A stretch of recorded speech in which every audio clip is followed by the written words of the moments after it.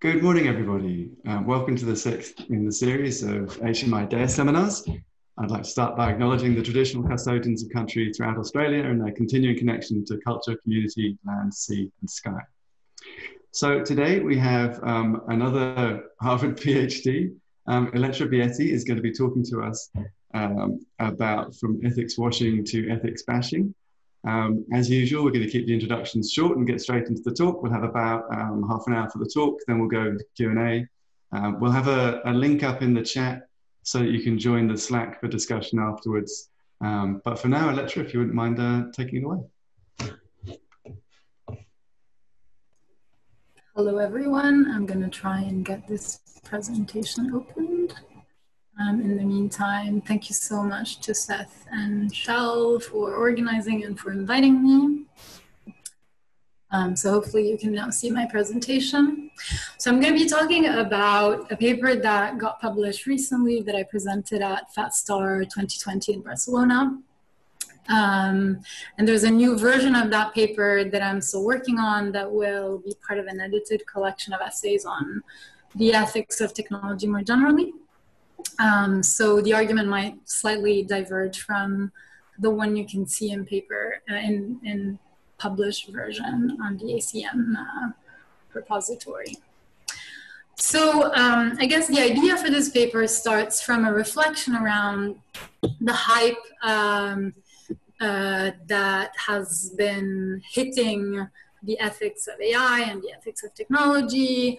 Lots of funding, lots of attention, lots of people claiming expertise in the field, and yet very little conceptual clarity around the notion of ethics, what we all mean by ethics, what ethics can do for us, whether ultimately we can rescue it from corporate appropriation of the term ethics for potentially unethical practices. And so one of the things that I see happening is that there's a sort of like separation or gap between the way ethics is being talked about and what ethics is said to be. So often it's understood as this neutral and acontextual methodology that produces truth no matter where the people producing those truths are situated. Or at other times, ethics is seen as a self-interested rhetoric being deployed inside companies or by companies or through company funding. On the other hand, I believe ethics can be something else. I think ethics can be a capacious methodology for evaluating in principled ways political disagreements about technology, but also society and our political institutions more generally. So the aims of this paper are mainly to acknowledge and understand the possibilities of moral and political philosophy, and understand it as a capacious, contextually meaningful method that can allow us to do three things. So first, it can help us understand what is currently wrong with ethics as deployed or used or understood today. Secondly, it can help us articulate or reimagine the institutions, the institutional framework that would allow us to move perhaps past the notion of corporate ethics and towards governance of technology and of artificial intelligence in ways that are socially meaningful and potentially more just. And third, this paper aims, by recognizing the possibilities of moral and political philosophy, to celebrate methodological plurality. So I'm not attempting to say moral philosophy or moral philosophers are truth providers, and we need to all listen to moral philosophers, but I'm actually saying moral philosophy is one methodology, one method for truth seeking that must be combined to other kinds of knowledges and understandings of the world and of the social good.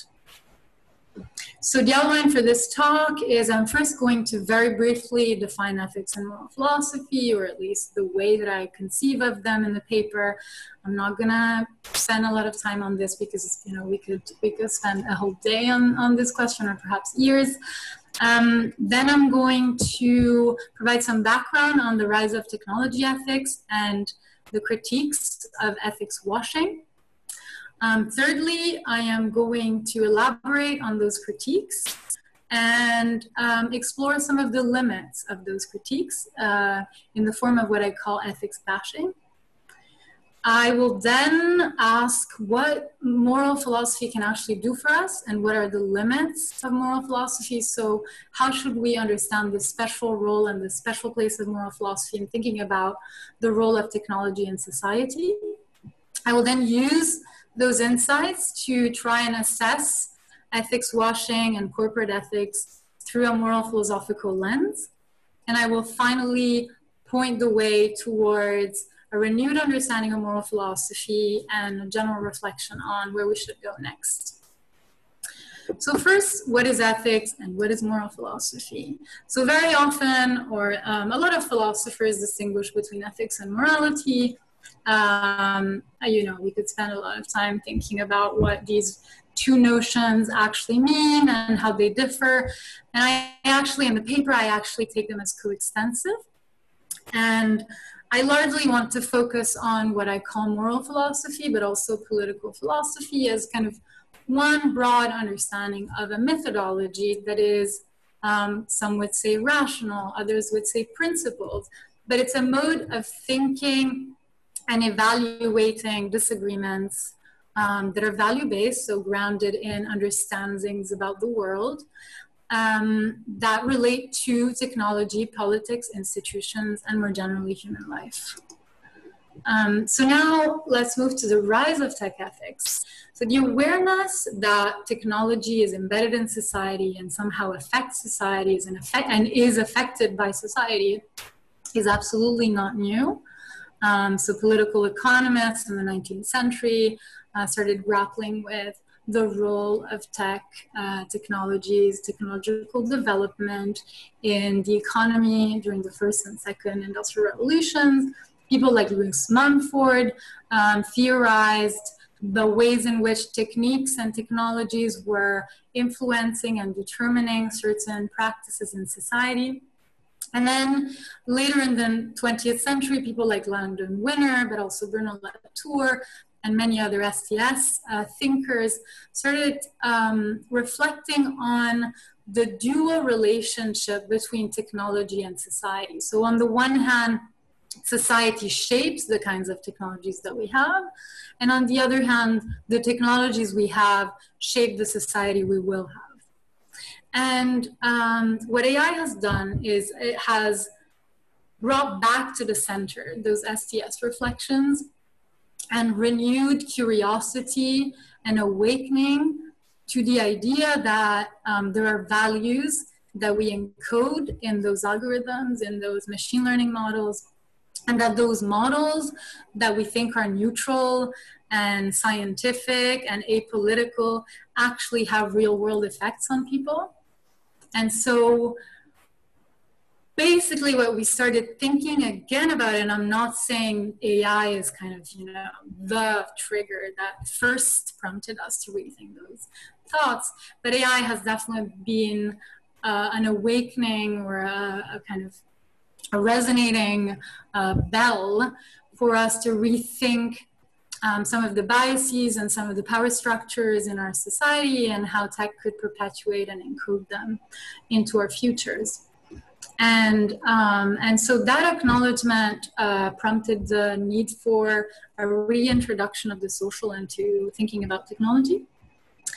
And then a big question there is why did we start talking about ethics so much, and why the ethics hype when we could also talk about sociology, we could talk about anthropology, history, psychology, etc.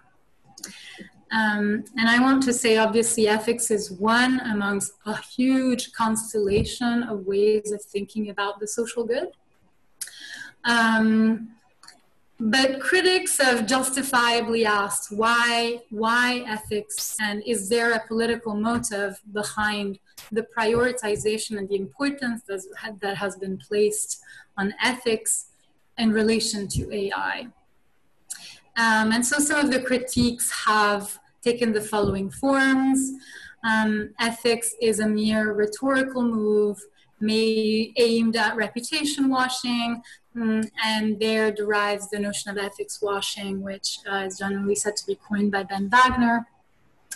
Ethics enables deep-pocketed, well-funded companies or governments or private actors to shape discourse through fueling kind of a language of principled thinking that is actually political.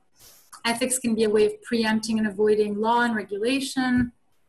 Ethics is an excessively formalistic methodology that enables the legitimation and normalization of certain pre-existing power structures. So by using the language of ethics, by hiring a philosopher, by making a philosopher infer or rationalize certain norms, we are acting as if those norms were true or ethical, when in fact we are just normalizing power structures. And so I think what we can take away from those critiques is they're really important and legitimate, and I think we need to take them seriously. But one reason that prompted me to write this paper was that very frequently some of those critiques are taken from very articulate and nuanced thinkers and kind of transposed into a political context in which people then have an overbroad tendency to bash everything that is ethics. And so I think, and I call this ethics bashing. And I think what it is it's a failure to recognize that moral philosophy can have a special role or a special meaning or a special methodology to contribute to thinking about technology and society. And that special role actually is important within a constellation of other methodologies and should not just be dismissed because of its potential to be instrumentalized by corporate actors or others. And what I call ethics bashing comes in two main forms, or at least those are the forms that I've identified. One is the tendency to conflate the ought and the is. So moral philosophy for a moral philosopher or for a participant in the exercise of thinking about moral principles is an ought. It's aspirational. It's about trying to understand society and trying to posit ground truths. And sometimes that attitude, which is, I think, extremely valuable and should be preserved, is conflated with a descriptive practice of ethics, or ethics as an institution, as a corporate or political strategy, or ethics as a self-regulatory strategy. So that's one way in which ethics bashing comes about, is through the conflation of the is and the ought. And secondly, another thing that can be seen in the literature or on Twitter or in general is sharp dichotomies between ethics and other things, such as law, justice, or politics.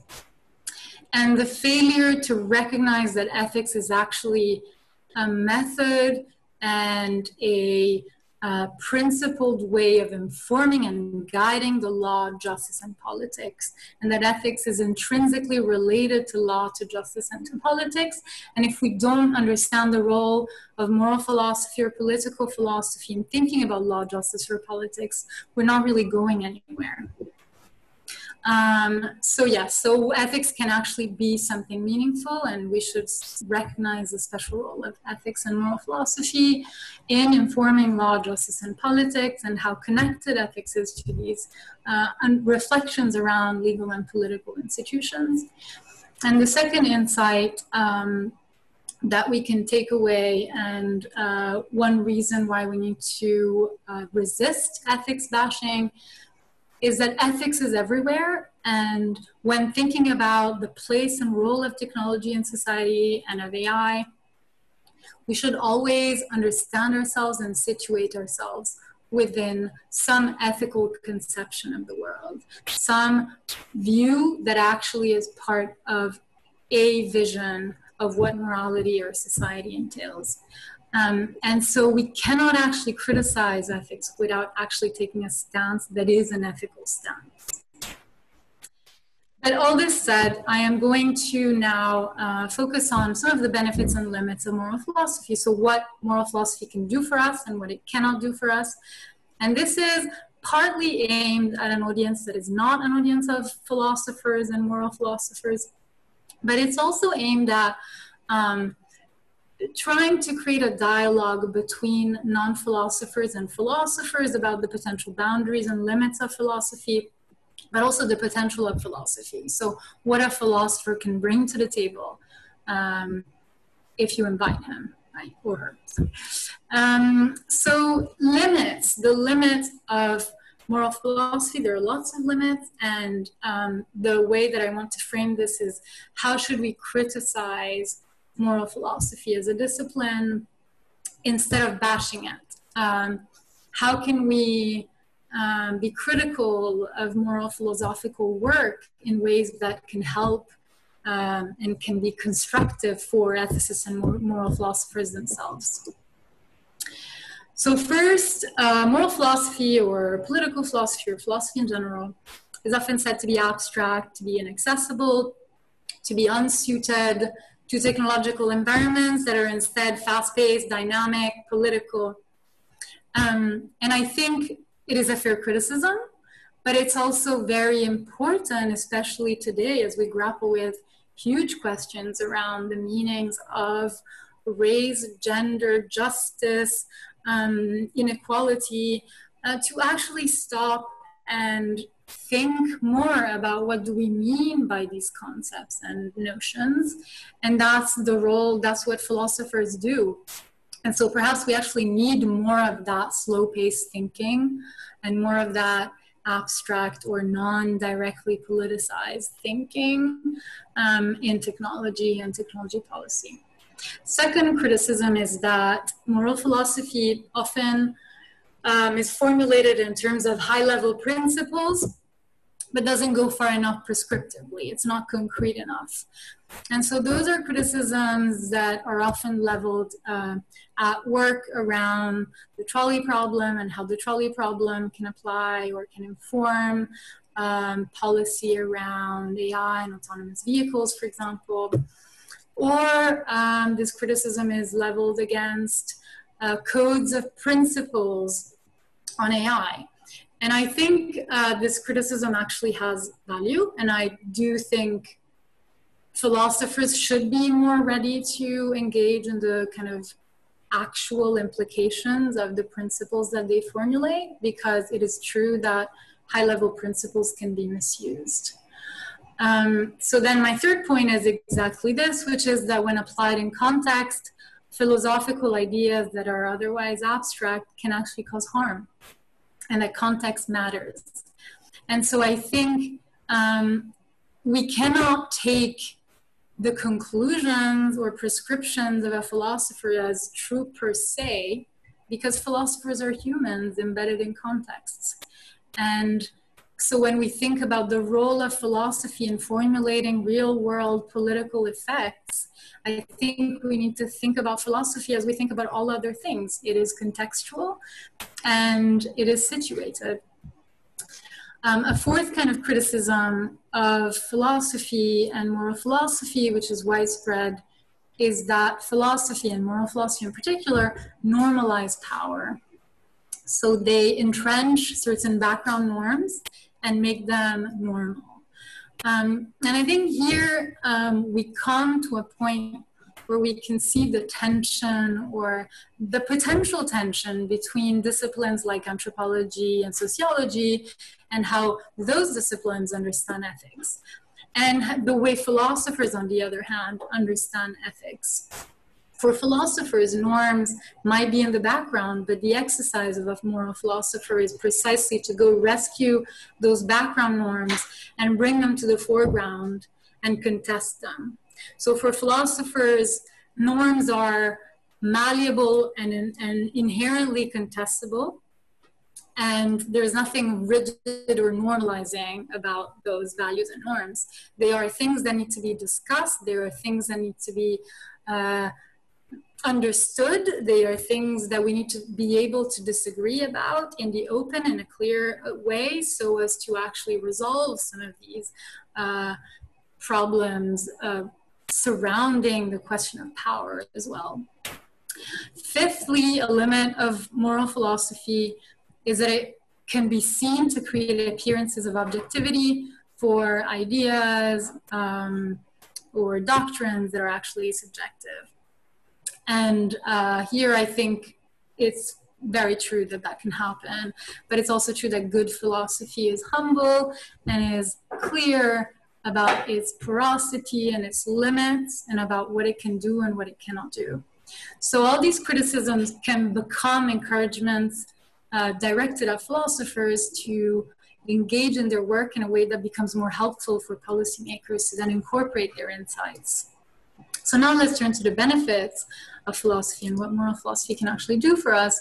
And I think it can do four things, and I'm going to try and run through it. I don't know if I have time or how much time I have. I'm no longer seeing Seth, so I don't know. But yeah, so I'll pace through. So four benefits. First, moral philosophy is a clarificatory methodology. It enables a meta-level viewpoint from which one can observe and articulate the values at stake or the disputes at stake without necessarily taking part in those disagreements or take part in favor of certain values or against others. Secondly, moral philosophy is an explanatory mode of argument. So in that sense, it's different from manipulation or emotional persuasion. It's supposed to be a principled, dialectic, rational method for adjudicating disputes. I say rational in brackets because I know that some people resist the rationality idea, and I don't necessarily, I'm not committed to the idea of rationality. I just want to say that it's a way of bridging different modes of thinking and trying to reason through these different modes of thinking.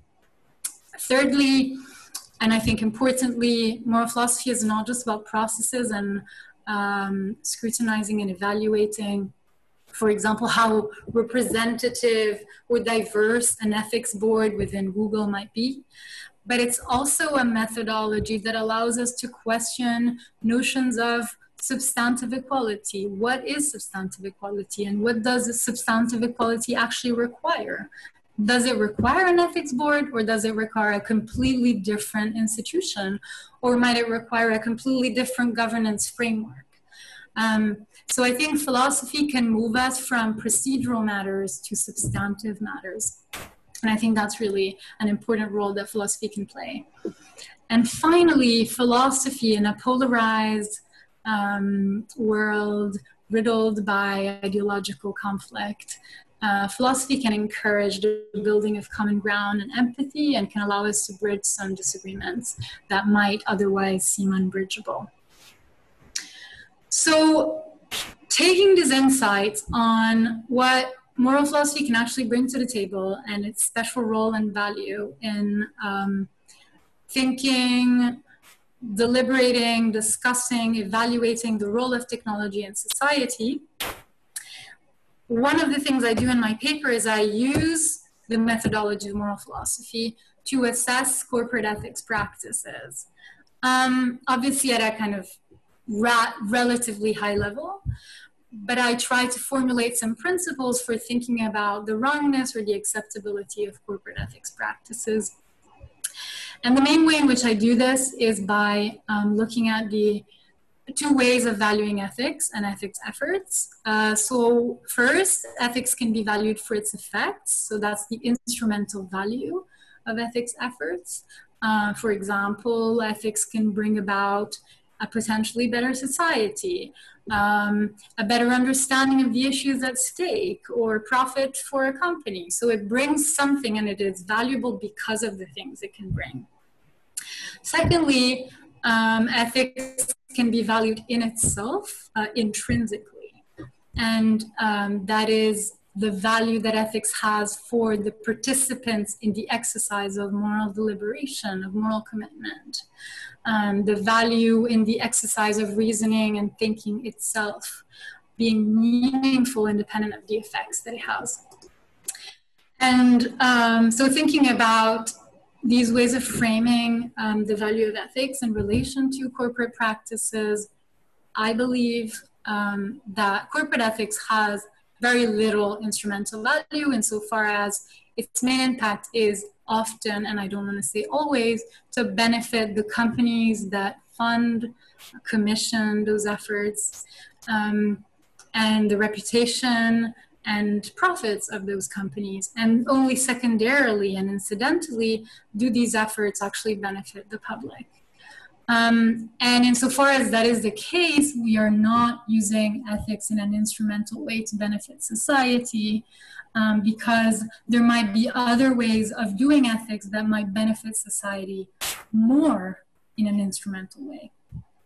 Secondly, corporate ethics has very little intrinsic value if performed within the walls of a corporation, for example. And that is because the individuals, the people who are engaging in those efforts are actually limited in what they can do and in the kinds of conclusions that they can formulate by their hiring contracts, by the kinds of constraints that are placed on their mandates. And so it cannot be a disinterested, capacious exercise insofar as it's actually situated within a political context that has very strong interest in affecting the way technology policy actually develops. And finally, even if we were to recognize that corporate ethics has a lot of instrumental and intrinsic value for society, I think there is a final concern that we need to take into account, and that is an epistemic concern that has to do with the fact that private actors are actually using instances of something that appears sacred, that appears good. They're using the language of something that is valuable to hide or legitimate practices that might in fact not be ethical at all.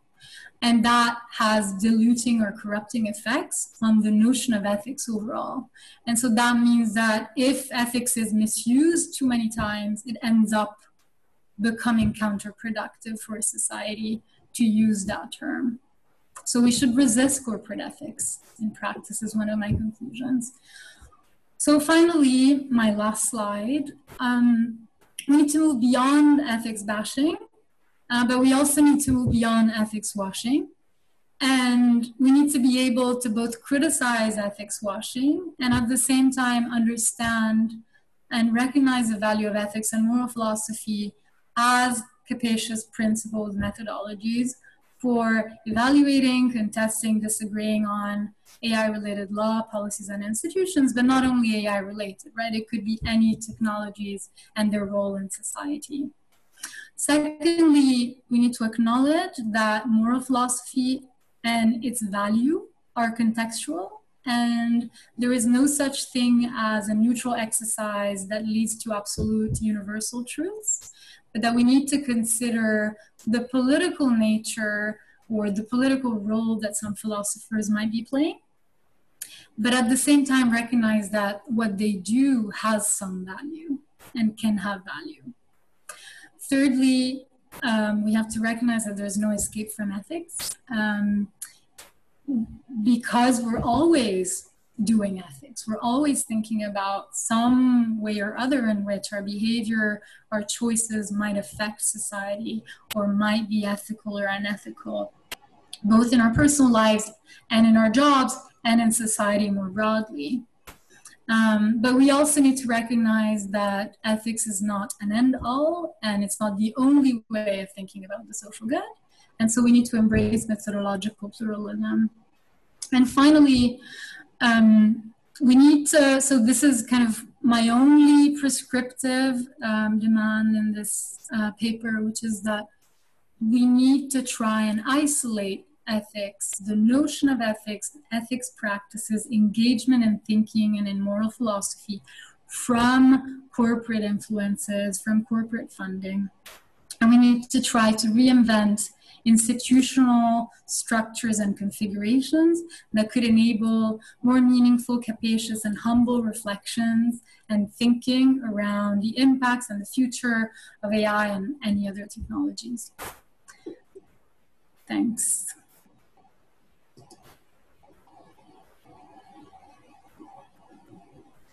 Yeah, that was our sort of version of a round of applause. That was fantastic. Thank you, Elettra. That was really great. I have so many thoughts and so many questions. Most of which involve just saying you know, because this is something I think you really nailed beautifully. I noticed among the attendees, there's loads of people with a lot of expertise here. So let me just emphasize to folks in the attendees part of this, please do put your questions in the Q&A and I'll make sure to get to them. We're going to start with a question from, so in the spirit of methodological pluralism, from a sociologist. Jenny, if you wouldn't mind kicking us off. Hi, I'm Jenny. Thank you so much for an excellent talk. That was fantastically delivered, and the points really resonated with a lot of what I think many of us here think about, so thank you for that. My question has to do with your point of differentiation for philosophy from other disciplines. So I'm a sociologist, and so one of the points that you made was that what distinguishes philosophy is your treatment of norms, and in particular that you highlight them, bring them to the fore for the purpose of adjustment because you view them as malleable. And as you were sort of making that point and making your broader points, you sounded a lot to me like a sociologist. And so I wonder if maybe there's more shared space in that kind of disciplinary Venn diagram rather than distinctions. And if so, I wonder if there's more value in thinking about sort of transdisciplinary collaboration as opposed to spending a lot of energy sort of defining why one discipline is more effective or differently effective than the others. Yeah, so it's an excellent question, and I would be fascinated to try and find ways where methodologies can converge and can be combined. So I'm not a sociologist, and I have very limited knowledge on the literature on ethics by sociologists. But from what I've seen, for example, I've been reading Zygon, which to me was absolutely fascinating. And I remember that one of the ideas was that there's a moment of ethical breakdown that is the moment that we need to focus on, because that's when values are being reconsidered in society, and that's when actually ethics is happening. But then what happens after the ethical breakdown is everything goes back to normal.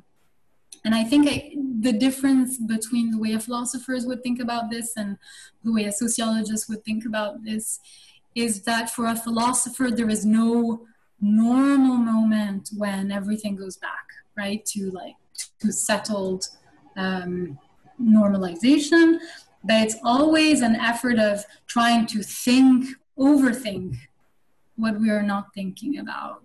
And I guess I know that it's the same. I can totally see what you say about the fact that a lot of anthropology and sociology is also about trying to kind of render visible the structures on which we exist, the power structures, the biases that we have. So in many ways, it's extremely similar. I guess, so one differentiation historically, and I don't think it needs to be the case in the future, is perhaps the emphasis on power that has been missing from a lot of moral and political philosophy. because there's this understanding that everything is forward-looking. We take what we have and we just move forward. And I think that is a limit, actually, of a lot of philosophy. But the thing I want to push back is criticisms of formalization necessarily as being bad per se, because I do think that we need some form of formalization sometimes. I don't think always, but sometimes. And I also think we need some forward-looking thinking, right? So, yeah. So I have just a quick thought on that as well. I mean, fundamentally, philosophers who work on this stuff start out from assuming that what they're doing is going to be normative and that they're trying to figure out what we ought to do, like you said, Elettra. And most of the approach taken by the other disciplines has the sort of the normative content is assumed, and then the rest is descriptive. So although there may be, there are often sort of deep normative commitments, for example, in sociology, it's not that there's a sort of an extensive part where the normative commitments are justified and then there's the elicitation of the descriptive part. It's the normative commitments are shared, and you and I, Jenny, have talked a bit about this before. The sort of the kind of reflexive left-wingishness of so much sociology, and they're not really kind of expanded upon or expanded. And I think you get a lot of that in the critical data studies literature, where because one knows the audience shares the same normative views, one doesn't need to defend them. But that leads to some really interesting phenomena. It leads to a really kind of widespread absolutism, for example.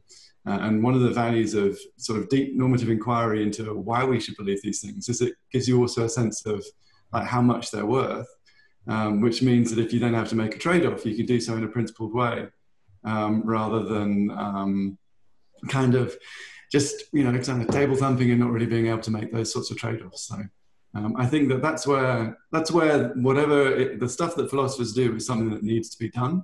It can be done. It's done by everybody. It's not just done by philosophers.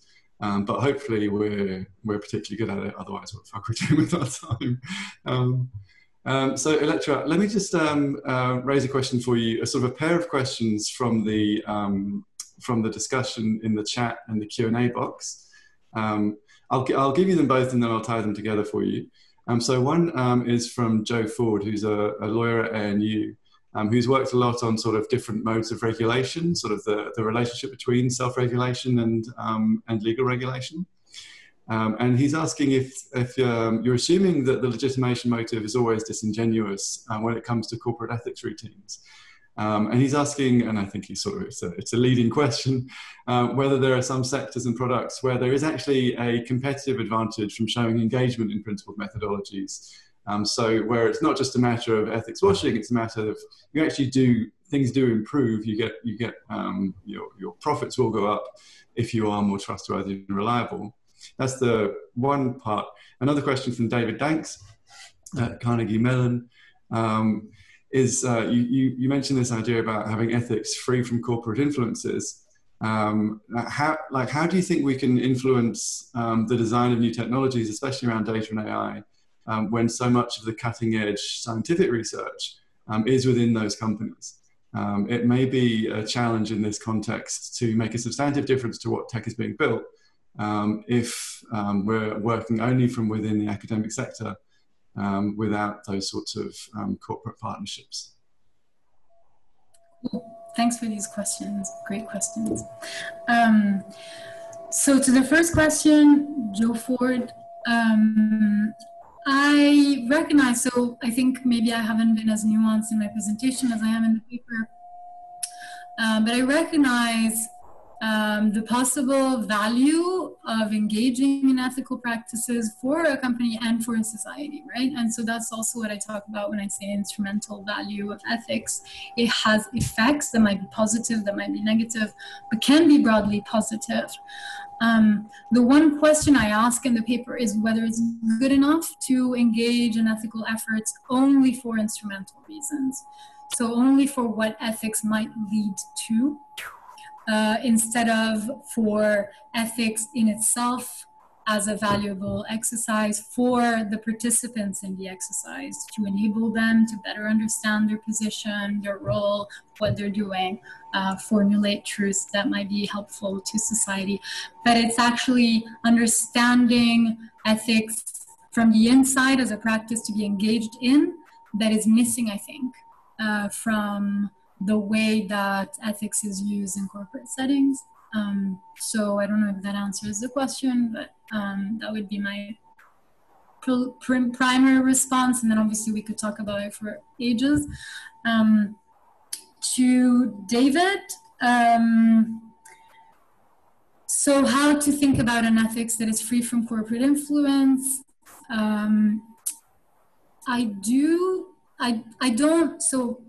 I don't necessarily want to say that companies should not get involved in the development of new technologies.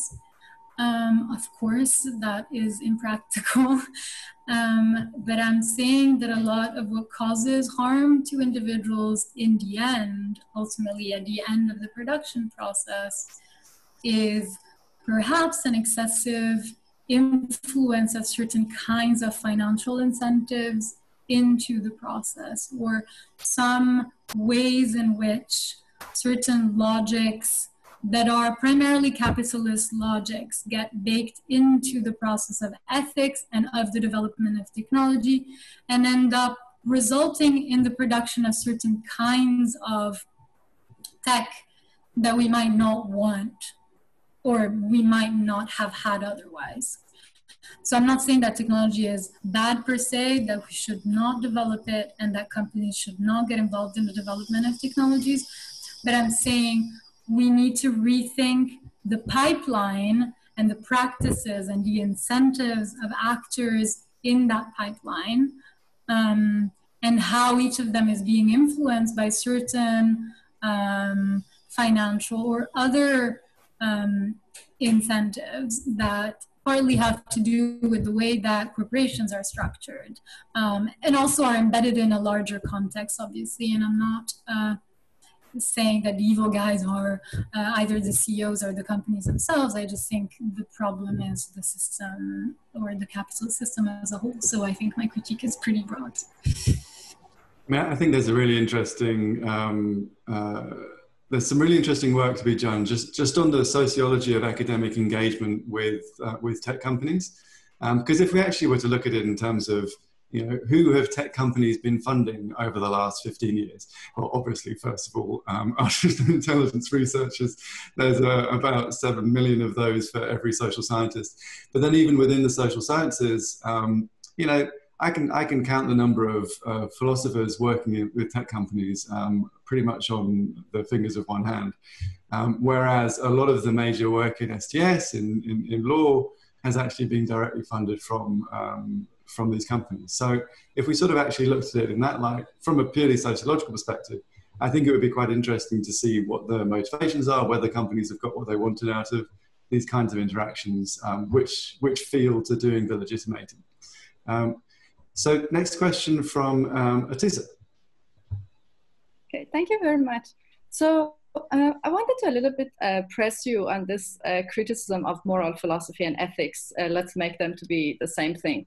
So I mean, it seems to me that these disciplines are not like rigid things, and they're not like rigid kind of people who always have done the same thing. So in ethics, we have normative ethics, we have meta-ethics, and we have applied ethics. And there are people who move from normative ethics to applied ethics. So one very good example is Peter Singer. So it seems to me that the problem is not really with the limits of moral philosophy. It's like how we think about, or what we take the moral philosophy to be. And so if we kind of adopt a very general perspective about what moral philosophy is, and that's what many ethicists of technology have done, so they do STS and they do moral philosophy, then the limit would not really arise, or the criticism would not really arise for moral philosophy, but it's more the way we do moral philosophy. Yeah. I completely agree with everything you've said. So I've talked with many philosophers. I was a fellow in last year at the Center for Ethics at Harvard, and I was embedded in an environment full of moral philosophers, so I had the chance to talk to many of them, and I've also obviously cultivated a strong interest in moral philosophy since forever, pretty much. But I think one of the really interesting kinds of reactions that I've got to this paper from philosophers was that I was trying to say that philosophers were political actors that were embedded in contexts, and that therefore philosophy did not have objective universal applicability as a discipline, and was not something that we could just take as ground truth.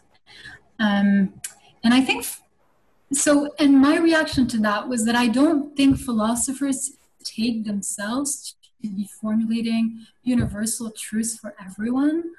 I think moral philosophers understand perfectly the limits of their work and the relativity of their conclusions and how possibly wrong they might be, and how everything is contestable by their colleagues who might write the exact opposite to what they're writing. And so I see them as in this dialogue that is exactly what you were describing about good philosophy. And yet very often when someone tries to say, oh, but there is a moral philosopher embedded at Apple, I don't want to take what they're saying as a ground truth because of where they are. And people respond, oh, but you're discrediting moral philosophy. And I want to say, no, I'm not discrediting moral philosophy as a discipline. I think there might be value to what that person is doing and saying. I just don't want to believe it as a political statement that will then have real world effects on people through the intermediary huge role of Apple in that equation, right? So I don't know if that responds to your question, but I think it's a tricky one in the sense that there's both kind of something that philosophy has and is, you know, a specificity to it, and at the same time it is kind of an exercise that is human and in the end is political. So I've got a question sort of channeling some of the stuff that has come up so far. I've just got a first point just about how we typically construe the nature of ethics in this context, which is just a comment, and then another point about kind of the role of voluntary self-regulation. So the first point is just, actually, I think there's an interesting parallel with some of the AI ethics stuff and some of the literature on the ethics of war in the following way. So the ethics of war is typically taken to be divided into these two types of questions that you can ask. One is about the justice of resort to war as a whole, the justice of the war as a whole. You know, whether you had a just cause, whether you had the right intention, proper authority, those sorts of things. And the other is about the means by which you fight, whether you are ensuring that you're not targeting civilians, whether you're using only force that is necessary and proportionate.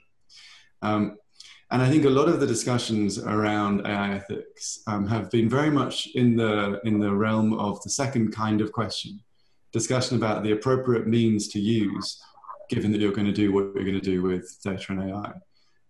And that's, you know, the sort of the formal constraints on fairness, for example, or explainability. And fewer of the discussions that when ethics is talked about have to do with the questions of when ought you to use data in the first case. You know, when ought you to use AI? What are the purposes for which it's legitimate to use it? When is it appropriately authorized by the people whose data that you're using, say? And you know, both of those types of discussions have happened in the academic literature since day one, but only one type of discussion has really been sort of elevated and given prominence by the corporate partners, right? Because they obviously are much more interested in hearing about how, you know, how Google can develop ethics as a service, right? Which, as they've just done. You know, as distinct from sort of starting out with, you know, what ought we not use it for, under what circumstances is gathering data, for example, inappropriate.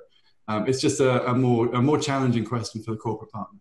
So just that little analogy is the first part. The second part is, you often I think that even the bashing of corporate ethics, so sort of setting aside the frustrating use of terminology of the word ethics to mean using it to when it really means voluntary self-regulation, but using it in a way that sort of criticizes the whole field of research that's been going back since Aristotle and before.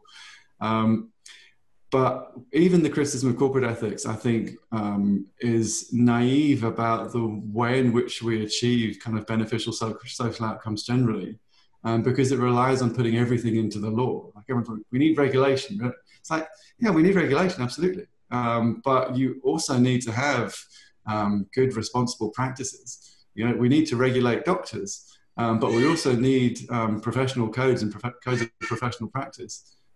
Because otherwise you're going to get really bad outcomes because you can't legislate for everything. And the law should provide a minimum standard of conduct. And we generally want to go much beyond that. So I guess I do think that there are genuine benefits to having, like robust codes of practice that exceed what the law requires.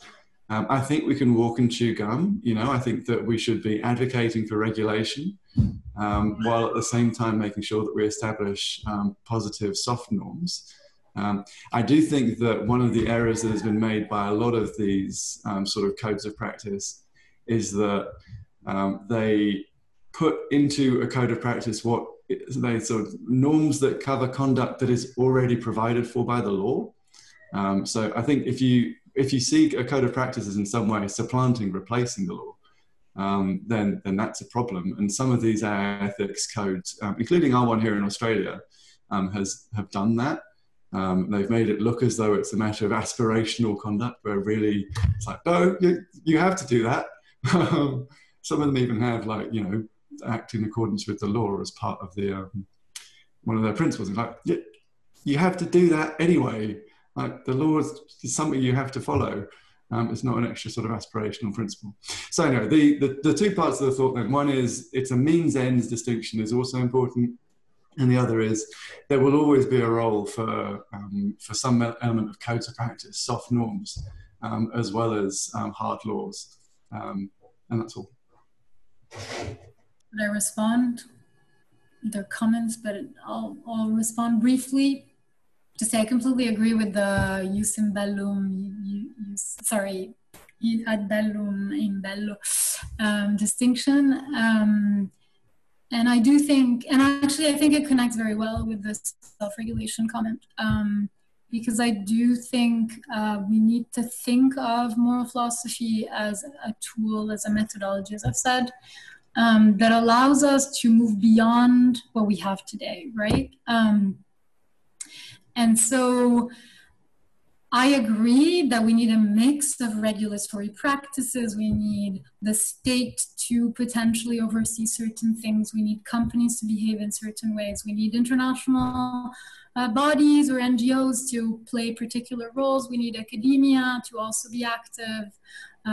So there are roles for different actors, and all of these actors can be theorized in a variety of ways, and I think philosophy has a role to play in rethinking all of these structures and all of these contexts within which all of these players are acting in shaping the technologies that we have. Whether or not I'm completely in favor of codes of conduct and self-regulation, not necessarily, so I'm not committed against codes of conduct and codes of practice. But for example, in relation to questions such as disinformation in Europe, the approach has been a code of conduct. And I think the result of having something like a code of conduct, or for example, something like the Facebook Oversight Board, which is a completely self-regulatory initiative that Facebook has kind of decided to undertake, funding it and taking huge steps to make it work, which are admirable. is that somehow it's maintaining a level of debate on governance that remains completely dependent on pre-existing actors. So we are assuming that the people who will have a role to play in misinformation or who will have a role to play in content moderation on Facebook are Facebook plus Twitter, Google, and whoever else has signed the code on misinformation. So I'm talking about two different things, right? The Facebook Oversight Board and the Code of Practice on Disinformation. But overall, it leads to an understanding of governance that is pretty limited because it relies on pre-existing paradigms and on incumbents. And I think that what philosophy can allow us to do is actually take a step back and say, and actually act more as a critical methodology, like sociology, like anthropology, and allow us to think about why we need those companies in the first place. Do we really need them? What do we need them for? And what else, what other kinds of worlds can we imagine where we would have more competitors fulfilling those roles, or governments fulfilling some of those roles, or consumers, consumer organizations, or bottom-up governance performing some of those tasks, right? And so I do think we need to rethink a lot of our governance structures, and I do want to see more philosophy in that kind of capacity. So, yeah. Well, I'm going to throw to Sylvie just in a moment. I should say that to the audience that Elettra has a paper I know which does exactly some of that work that you were just describing, and which I heartily encourage everybody to read. I'm sure it's available from one of your websites or pages. Sylvie, if you wouldn't mind asking the last question for us. Yeah, so yeah, I'm not sure my question is really, super related to your talk, but I'll try to formulate it and ask it anyway. So you talked about a little bit, well, I should say before, I'm a computer scientist. All right, so you talked about the limits of ethics and about, how to make the best use of ethics in developing, AI systems. I mean, you talked a little bit about this. And so, yeah, I want you to ask a question about this. And I'm not about, the best way of ethicists and computer scientists collaborating together to build AI systems that, are morally acceptable. And I'm not interested in so I'm not focusing on, corporation building AI systems. I'm more focusing on, let's say, a project like ours, which is done at university level. So you said, and I kind of, I agree that a lot of ethics is seen as very abstract. So that's my, perception that either you have very abstract, theories, or you also have philosophers that are, excellent at analyzing a very, very concrete situation. But what's missing is a bit what's at the middle. And it's problematic because a lot of AI systems are made of components that are between these two levels, where we're trying to have algorithms that solve a class of problems. And so basically my question is, what do you think would need to happen for this gap to be bridged? To basically be able to understand what needs to be represented in these algorithms to capture the ethics of the situation at hand, but at a kind of mid-level. Sorry, it's very difficult to articulate my question, but I hope some people got it, and if you don't, well, that's all right. We can skip. No, I think you did a very good job, and I think it's a very interesting and good question. So actually, today I was at a talk on where they were talking about a multidisciplinary group of computer scientists and lawyers who came together to talk about privacy tools. And one of the things that they discuss regularly, like once every 2 weeks, is differential privacy and how it could be used to entrench privacy defaults in structures that are technological structures, but also policy more generally. And so I thought, like, I think that that is a good example to think about how lawyers and computer scientists can interact, and what, so how to think about kind of that interface, right? And I think my first response to your question is that I think we need to clarify why we're using a certain type of tool. So why do we need differential privacy, for example? Why do we need encryption in certain circumstances? I think it's great that computer scientists are working on developing certain new technologies, but when it comes to policy, when it comes to real world implications, I think people need to come together and ask the normative questions of what are these technologies actually performing? What are they doing for us?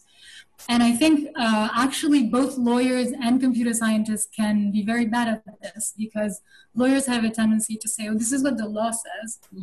So this is the standard of privacy that is required by law. And so what computer scientists should do is just match that requirement of privacy, right? But it might be the case that the law itself is very watered down and is a minimal standard that needs to be increased significantly in future laws, right? But what happens is that once the technical standard has become a certain kind of privacy standard, it's really difficult for the community to change that standard. So I think that's where ethics should come into play, to scrutinize also the law itself and prevent the interaction of, say, lawyers and computer scientists from being a purely status quoist view of the world, but actually trying to unite every discipline to move beyond current paradigms in trying to make the world better for everyone, right? And obviously it's a completely idealized vision of the world that I have as an academic, that I'm allowed to have as an academic. But I do think that there are risks in those cross-disciplinary synergies if everyone thinks of their discipline as kind of static, or the other one as static. So if a computer scientist thinks of the law as a static thing, and the lawyer thinks of computer science and like an algorithm as a thing that cannot change, and each of these people kind of taking things as given, instead of thinking together about how to change. No, I completely agree with you. In fact, we also have a number of lawyers in our project, like Will, and every time when we're having conversation, I'm finding myself thinking, oh, but we should change this, and you know, like, so I completely agree that one of the issues is that people take, even their side and the other side for granted, and that we need to elevate ourselves together. Thanks. That's a lovely point to finish on. So let me just encourage folks who didn't get to ask their questions to jump over into the Slack channel and ask them there, and Elettra will be hopping over there as well to answer some questions. And actually, Sylvie, I just put the one you mentioned up there and put a little comment on it. Look, for now, let's all thank Elettra for a wonderful talk and for joining us late in the evening in Harvard. Thank you, Elettra, that was great.